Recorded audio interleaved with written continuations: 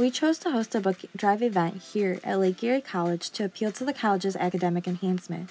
We started by working as a group to distinguish the specific jobs everyone in the group would need to accomplish and by which date these tasks would need to be completed.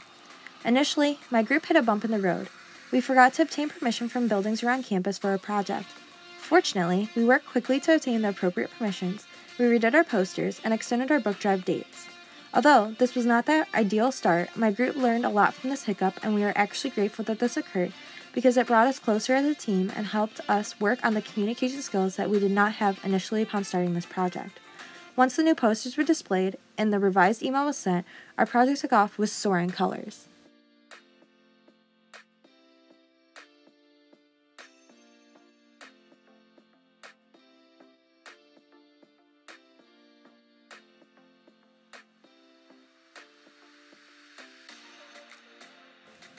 As one member of our group stated, I grew up being able to get free books from locations like the Free Little Library.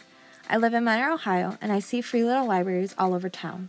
It felt right to be able to give back to this organization by hosting a book drive here at our own campus, Lake Erie College. We received a numerous amount of book donations, and we found support from many members of our Lake Erie community.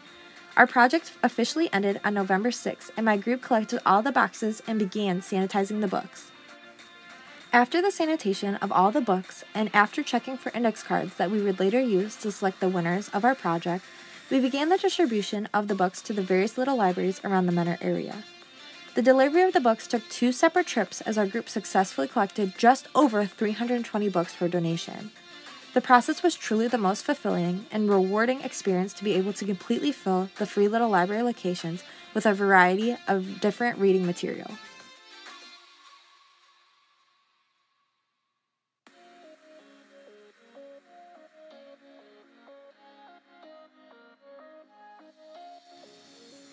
You can see that our project consisted of many elements, but I would not change our project for anything, as my group felt that we were able to truly make an impact to not only the Lake Erie College community, but our surrounding communities as well. We had selected, at random, 2 book donators that will be receiving gift cards for their generosity. We felt that we could bring the Lake Erie College community together by asking individuals to donate books that they no longer wish to keep. Not only would this bring our college community together, but it would also benefit individuals who would like reading material but who cannot afford it.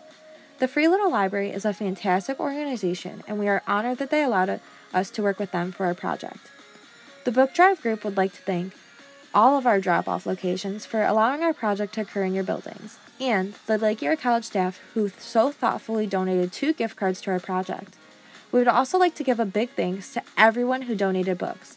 Your donations will not go unnoticed. We thank all of you.